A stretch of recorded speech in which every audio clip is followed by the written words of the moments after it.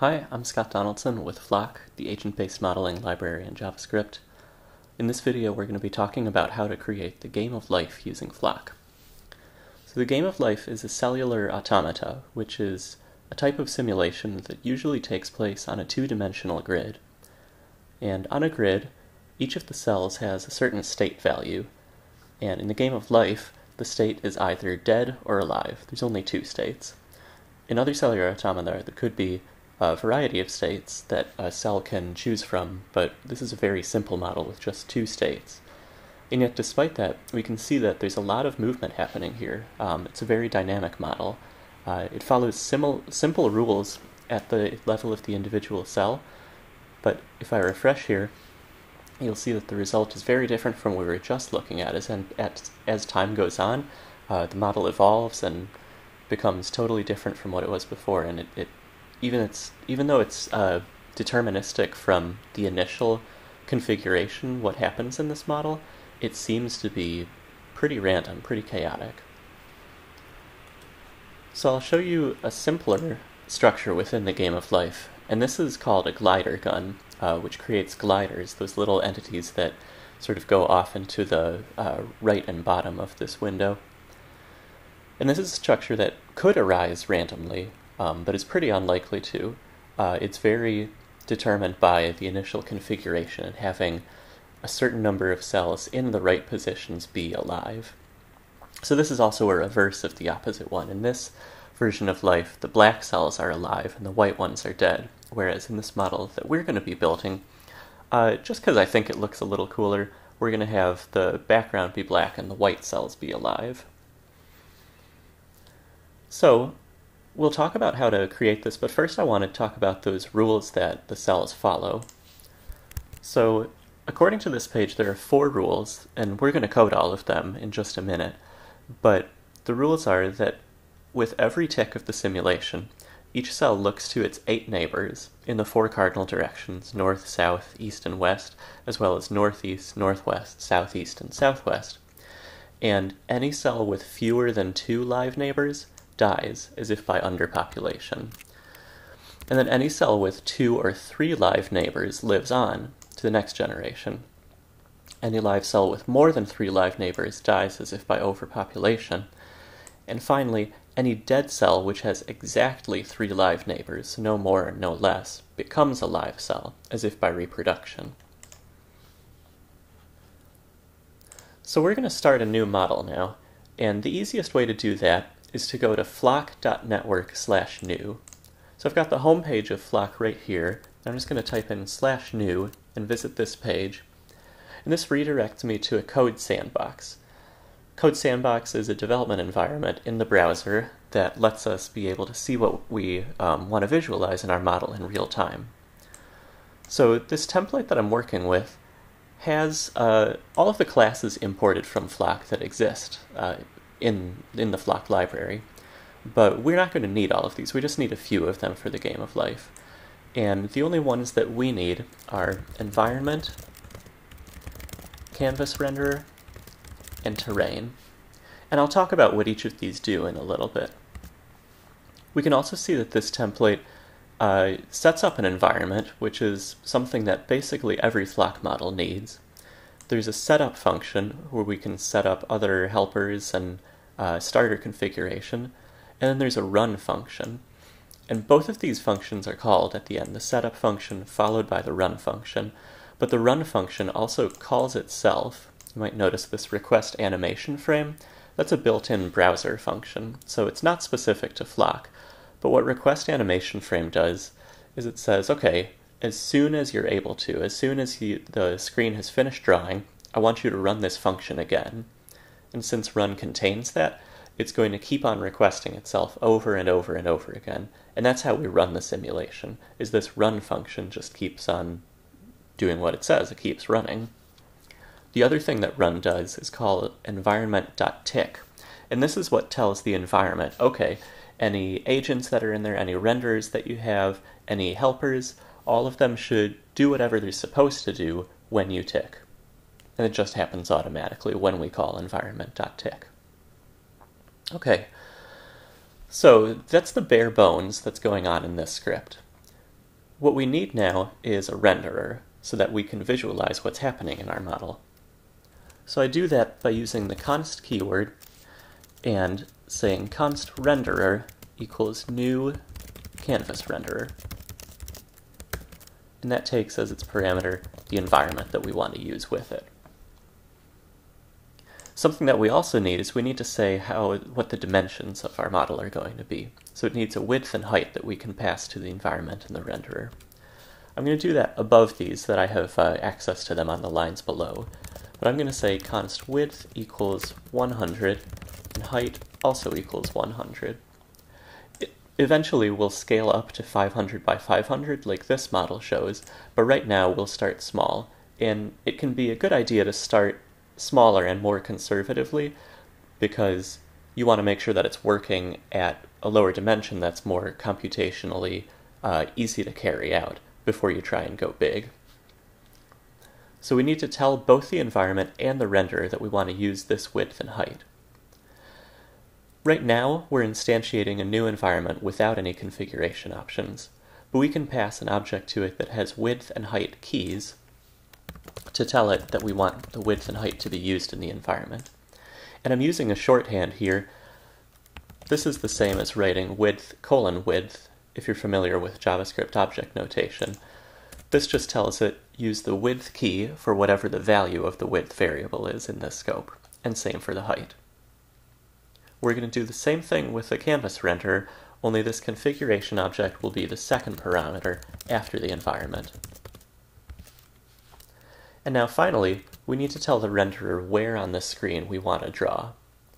So the way to do that is with the mount method, which takes a string that should be a selector matching the element you want to use. So we can write renderer.mount, and then if I switch over for a second from my index.js file to my index.html, which has the markup of the page that we're looking at, we can see that there's a div with an ID of container that's empty, and that's a perfect place to drop our renderer in. So Canvas Renderer, when it starts up and running, is going to add a canvas to this container, and it will do the rendering onto that canvas. Since it's an ID, we can use the hash symbol. So renderer.mount hash container, and this string will now refer to that container element. So the last helper that we want to set up in the global scope, outside of our setup or run functions, is the terrain. And the terrain is what actually provides that 2D grid that I talked about, that Cellular Automata, like the Game of Life, use. Obviously, we instantiate it with the const keyword, and we can say const terrain equals new terrain, and we're going to give it a width and height also, but with a terrain, since the dimensions are so critical, width and height are taken as the first and second parameters, respectively. And we also want to tell the environment that we're going to be using this terrain as a helper. And the way to do that is with the use method on the environment. We write environment.use, and then we pass that terrain that we just instantiated to it. So there's one other thing that I want to do that you might not be familiar with, and that's to pass a configuration option to the terrain. And we're going to tell it that we want to use grayscale mode instead of color mode. This is just going to be a little bit easier to work with. The way that I do that is a third parameter, a JavaScript object that just has a single key, grayscale true. This is going to tell it to use grayscale mode instead of color mode. So in color mode, the values of individual cells are stored as pixel-like objects. So those are objects with R, G, B, and A keys. But in grayscale mode, all of the values are just single numbers, which makes it a little bit easier to work with. So we can see that there's nothing happening on our screen still. But in our setup function, we can call a terrain method that will start drawing things to the screen immediately. And what we want to do is set the initial values of the terrain coordinates. The way to do that is with the terrain.init method. And this is going to take a function that should return the value that we want to initialize all of our coordinates to. So we can see from this pop-up that shows up here, and this is one of the really nice things about Code Sandbox, is it'll give you hinting, and it'll tell you some of the documentation of the code that you're writing. This takes a function which is a terrain rule which has the parameters x and y. So I'm going to start writing that in here, and I'm going to use JavaScript ES6 arrow syntax. So this is our callback function that we're passing to init. It has x and y parameters, and it's going to return a value. So I mentioned that in grayscale mode, values should be numbers, and those numbers should be between 0 and 255. 0, which means the least amount of light in there, will draw a black pixel to the screen. And if I do that right now, and save this and refresh the window, we should see in a second a black square right in the middle of the screen. Of course, if I change this, if I make it 255, it'll look invisible. But if I change this to, let's say, 235, which is almost as high as it can go, we get a very light square, or a very light gray square. 255 would be pure white. So this is a good start, although we actually only want 0 or 255. So one thing I'm also going to do, back up in the global scope, is create some aliases. And I'm going to say that const dead equals 0, or black, and const alive equals 255, or white. And now we can use these names instead of the numbers, which will make it a little easier for us to remember what we're doing and to reason about what we're doing. So instead of returning 0, I can now return dead, and this returns the value of dead, which is 0. Of course, we don't want to instantiate it to all dead cells, or nothing will happen in the game of life. If you remember that last rule, only any dead cell with exactly 3 live neighbors becomes a live cell.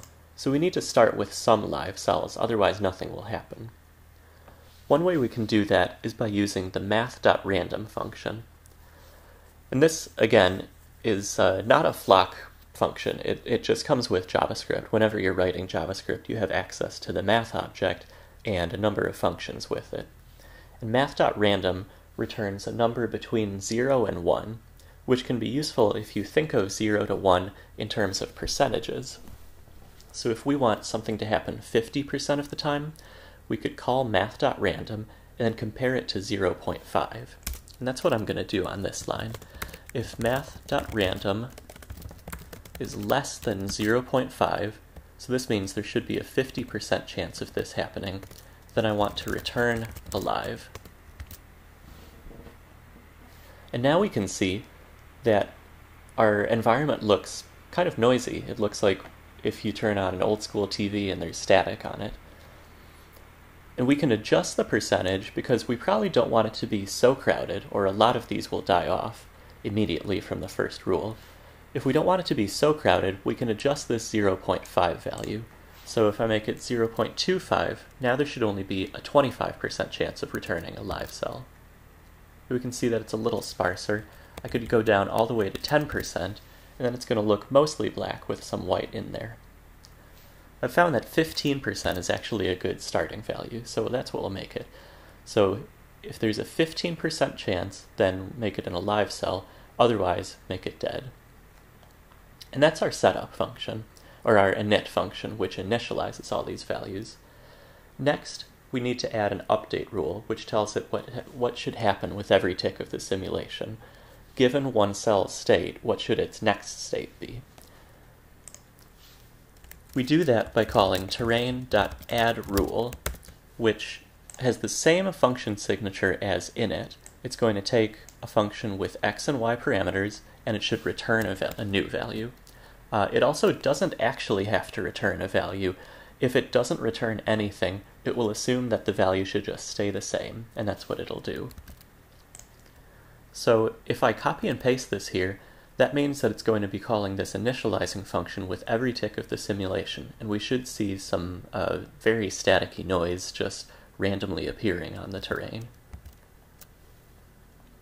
And there we go. So yeah, now it looks even more like a static TV. So we want to bring some order into this, and we're going to start coding these 4 rules, but you'll notice that all of them reference the cell's neighbors. So that's an important piece of data that we're going to need to get. And fortunately, terrain provides a function that we can call to get the neighbors of a cell, and that is terrain.neighbors. I'm going to assign it to this local variable neighbors. So terrain.neighbors takes x, y, and we can look at these parameters because they're going to be important. It takes x and y values of the cell that we're looking at. It takes a radius, which tells us how far outside of it to look. We're just going to want 1 because we only want the immediate neighbors, although in some other models you might want to go 2, 3, or more. And then the last parameter is a Boolean, which is called more, and this refers to what type of neighborhood we want to get. So in Cellular Automata, there are two kinds of neighborhoods that we might want to use. There's something called the von Neumann neighborhood, which is what this function defaults to, and then there's a more neighborhood. A von Neumann neighborhood only gets the cells in the cardinal directions north, south, east, and west around the cell. However, we want the more neighborhood, and this gets the cardinal directions plus the corners. So since that's what we want, we're going to fill in the parameters to this function now. So we give it x and y, we give it a 1 for a radius, and finally we say true, meaning give us the more neighborhood, all 8 neighbors of the cell and not just 4. And now we can see if we hover over neighbors that its value is going to be an array. That's what this square bracket syntax refers to, of either numbers or pixels. And this refers to what mode the terrain is in. So like I said, since we're in grayscale mode, this is going to be an array of numbers, which has the values of the 8 neighbors of this cell. And since it's a JavaScript array, we have access to a lot of array methods that allow us to manipulate the data in it. And the helpful one that we're going to use is array.filter. So again, because this array contains all of the neighbors of the cell, not just the living ones, it might look something like 0, 0, 255, 0, 0, 255, 255, 0. This is just one example of what it might look like. And all we care about is that this array has 3 living neighbors. So we want to somehow get from this data to the number 3. And a way we can get there as an intermediary step is to strip out all of the cells that are dead. So we want to convert this array of 8 into an array of 3 that only has the values that are living. And the array.filter method is how we'll do that. So we'll assign it to a variable because it returns a new array. And we'll say living neighbors equals neighbors.filter. And this takes a callback function which should return a Boolean value for what we want to match.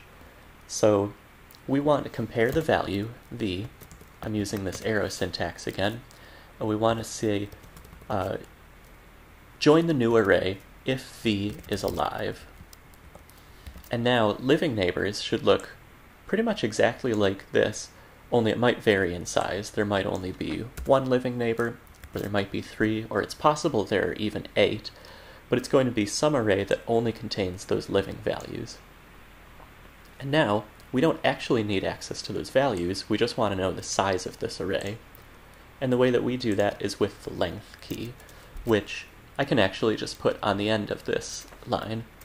So neighbors.filter, only give me the live ones, and then take the length of this array. And now, living numbers is going to be a number between 0 and 8. So now we have everything we need to be able to encode the rules in this model. And the first one, it says that any live cell with fewer than 2 live neighbors dies as if under population. So, on a new line, I'm going to write if living neighbors, which is a number, if that's less than 2, then we want to return dead. We want dead to be the next value of this cell. And we can see that pretty much right away, this is a much more sparsely populated environment than it was before we put this rule in here. I'll just show you if I comment this out. Again, this is 15% living cells. If any cell with fewer than 2 neighbors dies off, this is what we get. And it happens pretty quickly, and that's because of this request animation frame function. It can be helpful sometimes to slow things down a little bit so that you can see what's happening more carefully. So if I comment out request animation frame, one way to do that is with another built-in browser function called setTimeout. And this, like request animation frame, takes the function that you want to call, but you tell it how long it should wait. So if I do setTimeout 1000, 1000 is the number of milliseconds that you want to wait before calling it again. So it's now calling this function only every second, instead of as often as it can. And we can see them dying off much more slowly. Perfect. So we can encode the second rule now. The second rule says that any live cell with 2 or 3 live neighbors lives on to the next generation. And when I said that the rule doesn't have to return a value, that means that we actually don't have to do anything for this one, because this is a live cell that's not changing. So it's kind of a freebie. So number 3, any live cell with more than 3 live neighbors dies. This one we do have to write in there, but it's pretty similar to the one on line 30 here.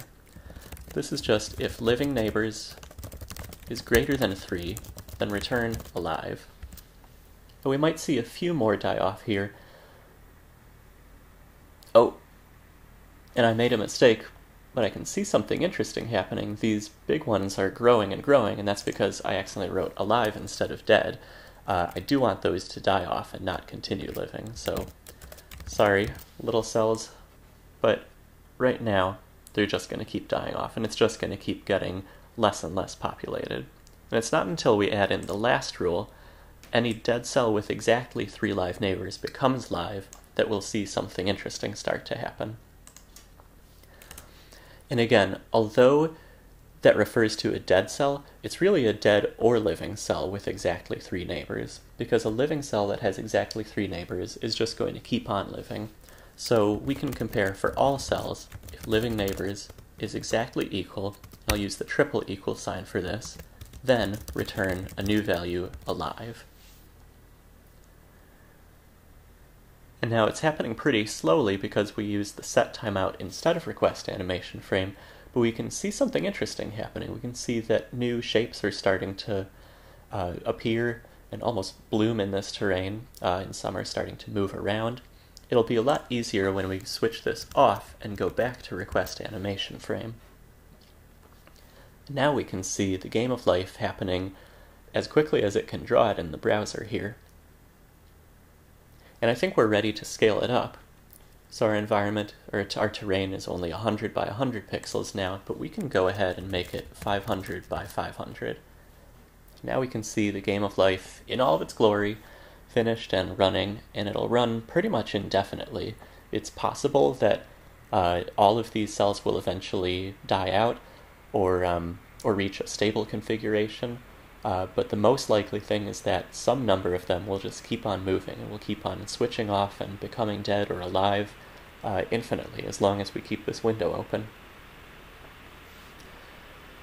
So at this point I encourage you to play with some of the parameters and see what else can happen. One thing you could do is change the width and height. You can make it a rectangle, it doesn't have to be a square.